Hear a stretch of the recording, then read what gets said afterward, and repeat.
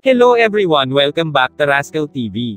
Ituturo ko sa inyo kung paano gumawa ng sarili ninyong URL Shortener.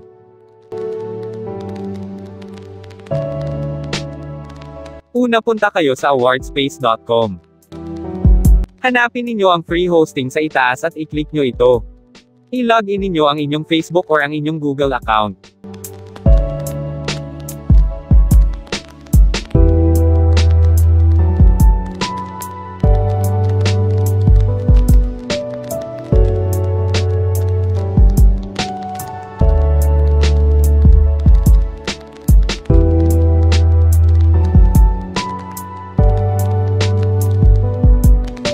Ngayon, close ninyo ang nakaharang na welcome to your hosting. Huwag ninyo na rin i-type ang password ninyo. Basta close nyo na lang lahat. Huwag ka nang makulit. Hanapin ninyo ang domain manager, click nyo ito.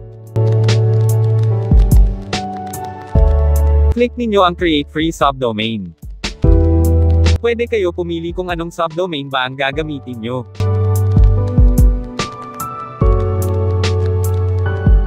Isulat ninyo ang naiibigan ninyong pangalan sa magiging URL shortener ninyo.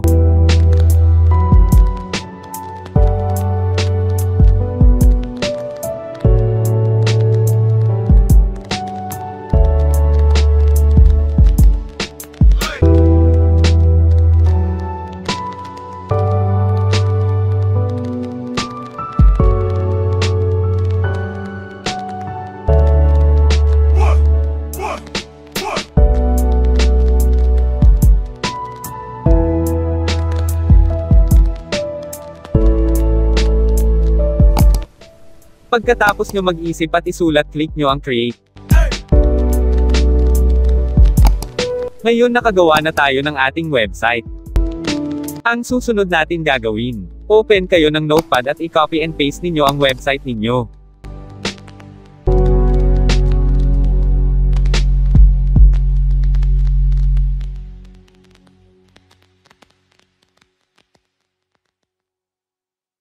Ngayon punta kayo sa dashboard tapos click ninyo ang FTP Manager.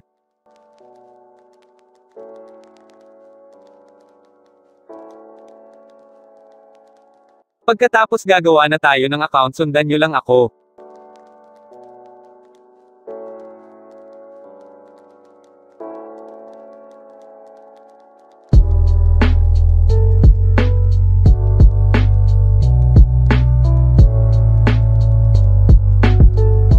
Pagkatapos nyo i-type ang username at password, balik kayo sa notepad.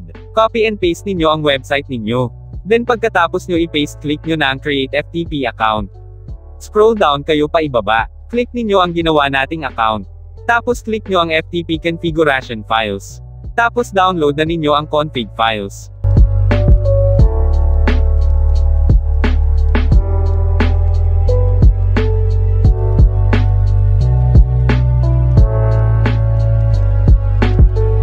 Kung ma-detect ng computer nyo as virus, keep files nyo lang. Huwag ka mag-alala, safe yan.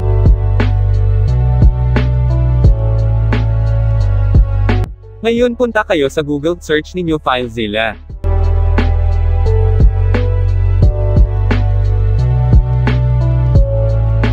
Click ninyo ang unang result. Then download ninyo ang FileZilla client, keep files nyo lang, then open na ninyo, at install nyo na rin ito.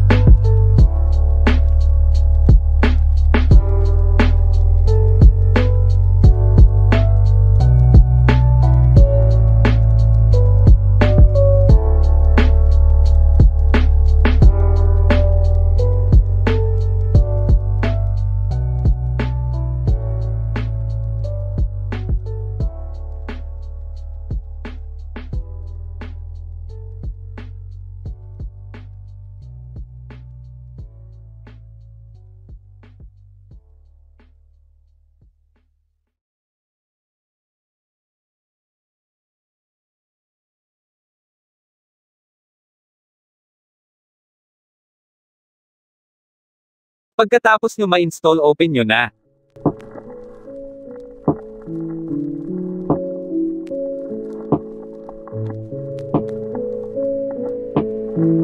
Tapos punta kayo sa file sa itaas. Then click nyo yung import. Hanapin nyo yung kaninang na-i-save natin na config files, click nyo lang open, then okay lang ng okay.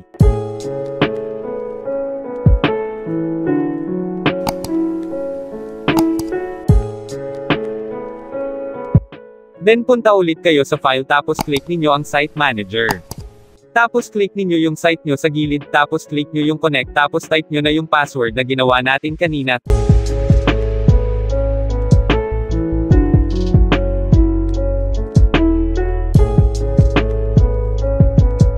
Then check ninyo always trust, then okay.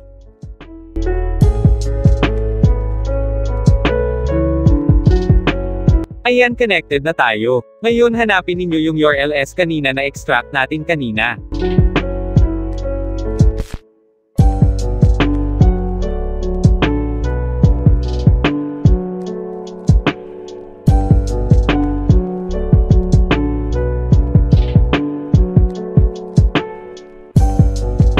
Tapos double-click nyo ito, then select all na ninyo ang lahat ng laman or isa-isahin ninyo ang upload sa folder, then right-click and click upload.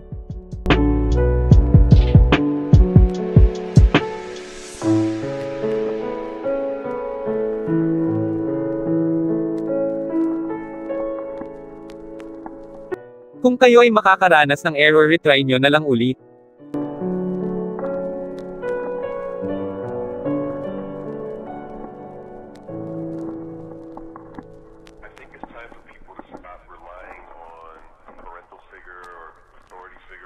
Pagkatapos mag-upload lahat, balik kayo sa dashboard, then click nyo File Manager.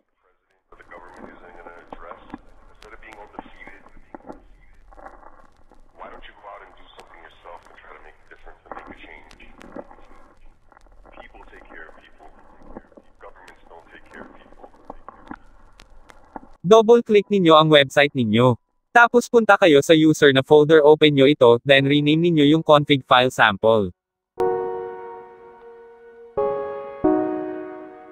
Gawin nyo siyang config.php.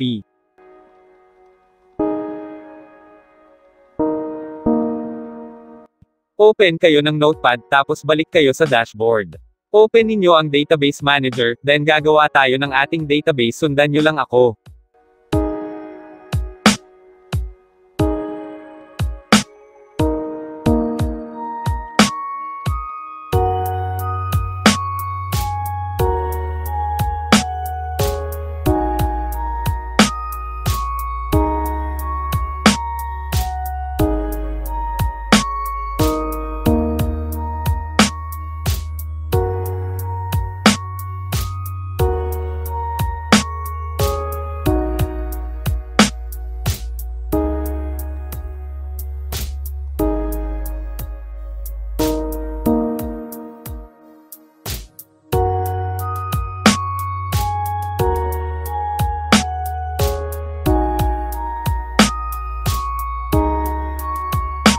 Copy nyo lahat ng details sa notepad.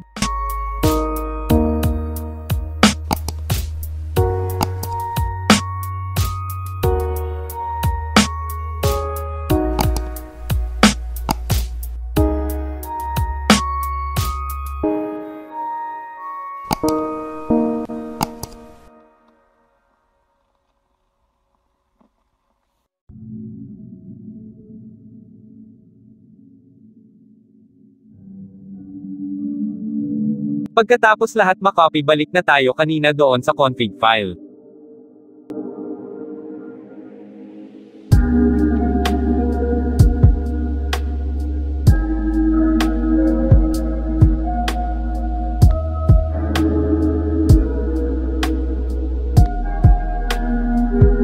Right-click nyo ang config file, tapos click nyo ang edit.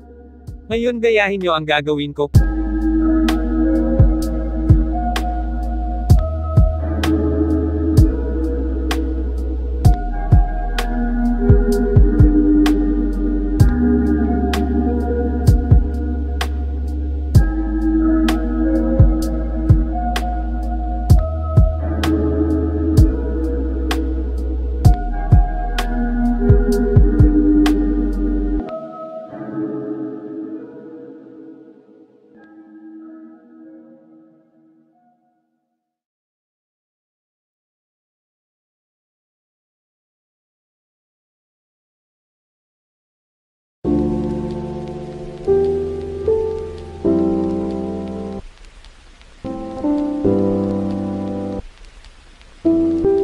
click nyo muna save after nyo gayahin ang ginawa ko, then balik tayo sa dashboard tapos sundan nyo lang ako.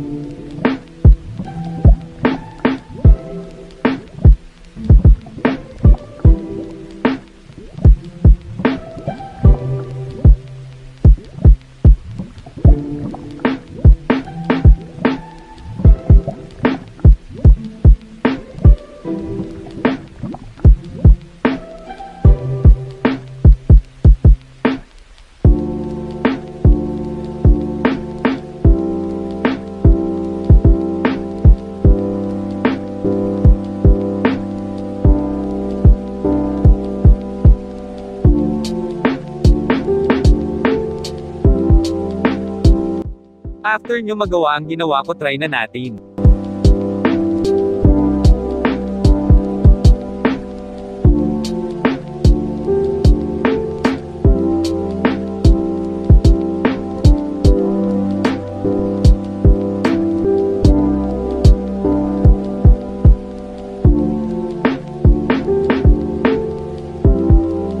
Nako, may error. Balik tayo sa config file, lagyan natin ng HTTP. Para gumana, gayahin nyo lang ako.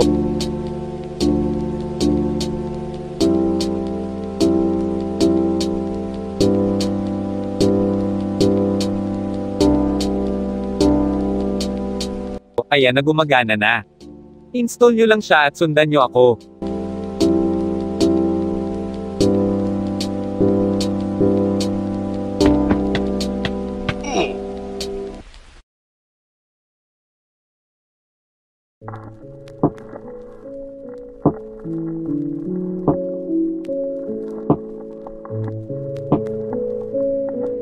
Ayan, tapos na, pwede ka na gumawa ng sarili mong URL shortener.